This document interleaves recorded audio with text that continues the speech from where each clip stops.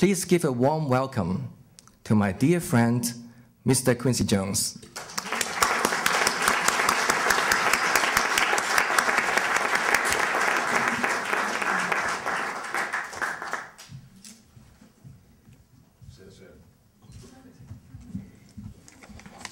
Just got back from China and practicing my Mandarin. Ni hao. Anyway, I am very happy to be here today. I got a call from my friend,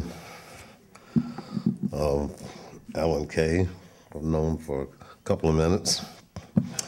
And I'm happy to be here today for ACM things. Thank you, Newton. No, share. To be here for the ACM Computers and Entertainment Scholarship Award, and I congratulate all of the students that are paying attention and know the power of soul and science, because you know when your soul will drive the science and you're getting the science together. No, that's my passion, is what education is all about. I remember Newton came to my house about 3 years ago in, I guess, 2003. And they asked me to join the magazine's editorial board, and I saw some of my friends there. One man, my brother from another mother, since before electricity, Alan Kay, who I just adore and has been my guru for years.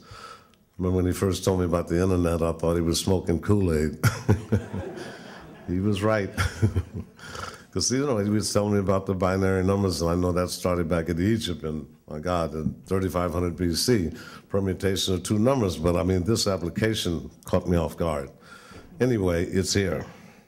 And I said I'd be glad to be, absolutely be glad to be a part of this, this incredible program that's going on here. Thank you again. Since its debut in 2003, the nonprofit magazine has done a lot promoting education in the entertainment technology, which is growing by exponentially, like by leaps and bounds, including computer games, movies, and music. And that's one of the reasons that, when Alan said to show up, that's why I'm here, because education is my passion. We've been around the world 3 times this year, and I've been traveling doing it for 52 years. And I'm seeing through communications, I'm seeing this common, number one, what's amazing is every girl in the world dresses the same. It is absolutely incredible. Estonia, from Rio or Sao Paulo or Angkor Wat or Jimmy's in Monte Carlo, they got those little hip huggers on, you know, little stuff hanging on the side and all that. Cell phone, you know, the Nikes, the flip-flops and so forth. I got 6 daughters, so I know them backwards, you know. But it's amazing how communications just pull this world everywhere on the planet. Abu Dhabi, Dubai, Russia, it's amazing. And I love what that's about, because we're getting this global gumbo going, and I love that. Serious global gumbo. In terms of education, I think, I won't get into politics here again. Don't get me mad, you know. But I was in Baghdad. I go 400,000 miles in the Middle East every year. And we need to reach out now with the knowledge that you people have here, and to reach out and pull these people, everybody back in the family, and help them get on their feet. And we won't have to spend all that money on war.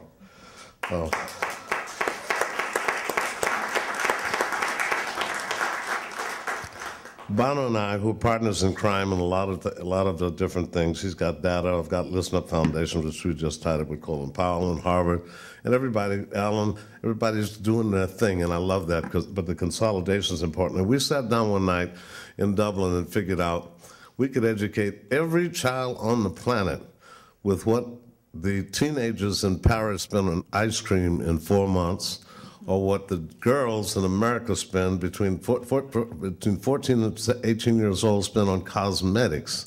That's 1% of what we just spent over there in Iraq. And that's what I care about, is education's got to start first. And from there on in, it goes to a lot of other different avenues with what you're doing here. And I am totally supported. After Newton created this magazine, he founded a nonprofit institute for education, research, and scholarships to raise funds for these scholarships. So the dream has come true at this first annual scholarship award reception, and I'm so proud and honored that you invited me to be here, and I congratulate each and every one of you. Thank you. We'll always be there for you.